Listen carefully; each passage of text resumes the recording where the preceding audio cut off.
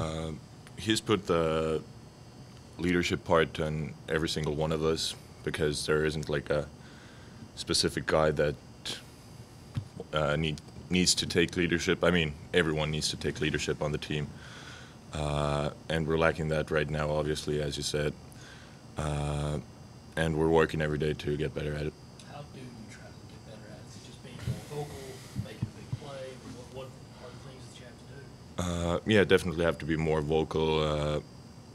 For example, last year, Sindarius, Dwayne, they were both vocal leaders, but at the same time, they showed it with their game. During practice, during games, they always just did their best, and that was enough of leadership from them. Mike, what do you think is missing right now?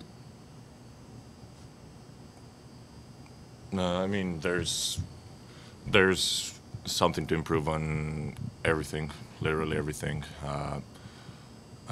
We need to be better at our bigs need to be better at rebounding, at finishing at the rim.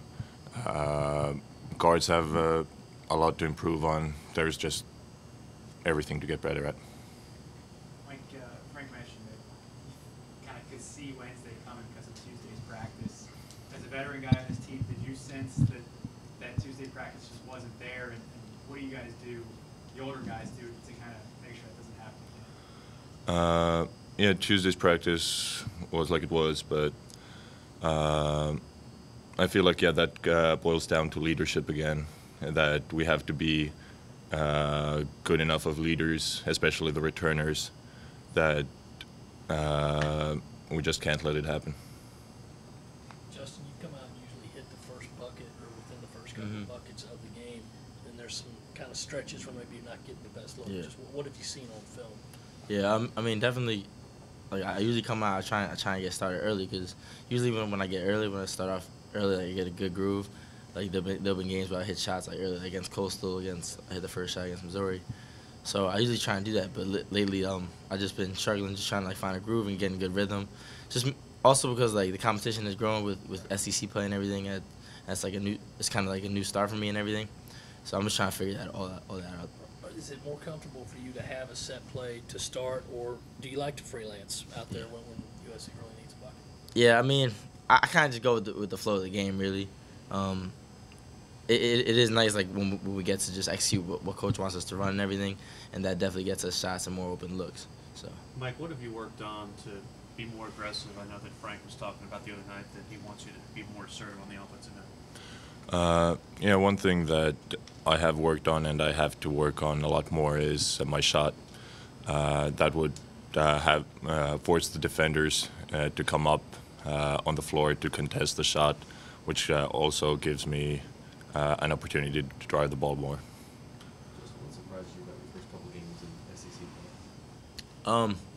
I mean, I kind of went into it knowing because of like the older guys that have told me how it's totally different than like once SEC play starts. That's like it's a totally different game. But definitely love the intensity of the game, the speed of the game, and like even like at Ole Miss, you just know that like it's like totally different from non-conference. So. And how hard is it to find, I guess, consistency with your shot and things and rhythm when you're playing good teams, 2 times a week in practice? Yeah, I mean it's harder to get open looks, kind of, I think. But like I said, if we could execute coach's offense more, I think that it'll be easier to find more open looks. So. Talk about the knowledge of going into SEC play, knowing that it was going to be difficult. Is that what kind of keeps you even keel right now, knowing that, yeah, you had a great non-conference, but SEC play was going to be challenging? Like, how do you kind of keep yourself kind of mentally stable there, not to get too high or too low? Yeah, I mean, really kind of just take it day by day. I'm trying to just, like, not. Like you said, like stay even keeled. So don't get like too high when I'm playing good, and don't get too low when I'm playing bad. Because I'm still just learning right now because it's my first time going through this. So. Justin, Mike just said you guys have a lot to work on. Mm-hmm. Do you even feel, it's your first year, do you feel you guys are getting close? Yeah, I mean, we're definitely getting better. Like, even though we're going through a little tough stretch right now, I think like we're gonna get a lot better because our leadership's gonna grow, and coach is really pushing us. So I think we'll be good. Mike, what do you remember about Vanderbilt from last year, and what do you take from this matchups for their style of play? What I remember from Vanderbilt last year was definitely that they can make shots. They can. You can have a lead that you think is comfortable by 8-10 points, and then they just come over, hit a few threes, make a run, and suddenly it's a one-possession game. How frustrating was it the other night with Jontay Porter, a guy who's maybe had you shown you that on film, the ability to make threes like that and pick a pop, being as effective as he was? I mean, we were prepared for that. We knew that he can make shots, but during the game we lost him, and that's our mistake on the personnel part, that we weren't on him and gave him open looks.